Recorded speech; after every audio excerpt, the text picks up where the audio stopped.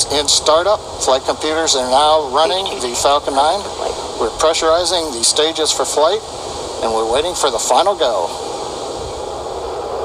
LD, go for launch.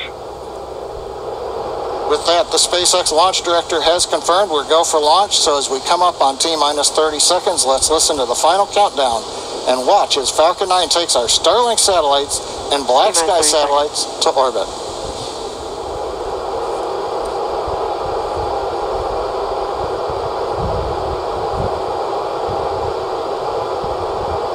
Stage 1 tanks pressing for flight. T-minus 15 seconds. 10, 9, 8, 7, 6, 5, 4, 3, 2, 1, 0. Ignition. And liftoff.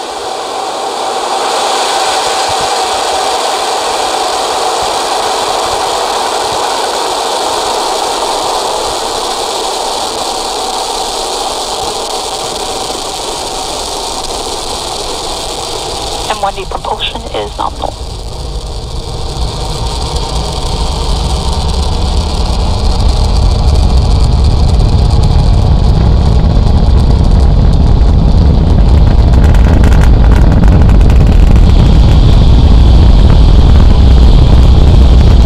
Plus 40 seconds since the launch of Falcon 9. Propulsion is confirmed. Merlin's lit nominal. Power and telemetry are confirmed nominal from the avionics engineer. We're throttling down right now on the Merlin 1D engines.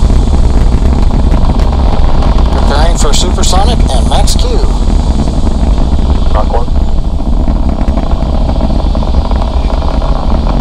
Got the call out for Mach 1. We have throttled the Merlins back up to full power. Next event will be maximum dynamic pressure. And there we are. We're going through the thickest portion of the atmosphere at the highest speeds. Now as we continue to accelerate Falcon 9, the air density gets thinner and the loads on the vehicle decrease. A minute 30 seconds, trajectory continues to look good.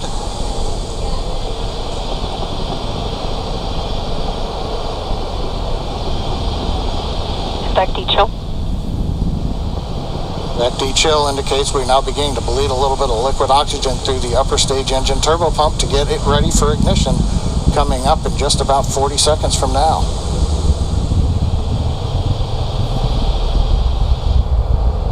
Nice view from the ground camera looking up the long plume coming out of the 9 Merlin 1D engines. Now, major event coming up will be main engine cutoff coming up at just after 2.5 minutes called MECO. We shut off all the 9 engines.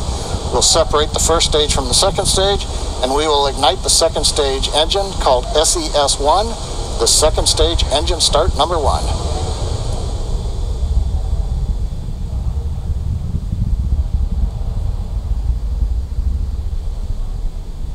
Beginning to throttle down.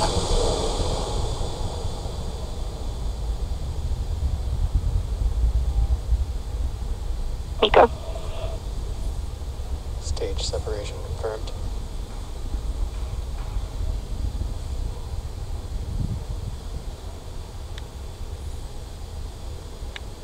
And we've got successful MVAC full power ignition. The view on the right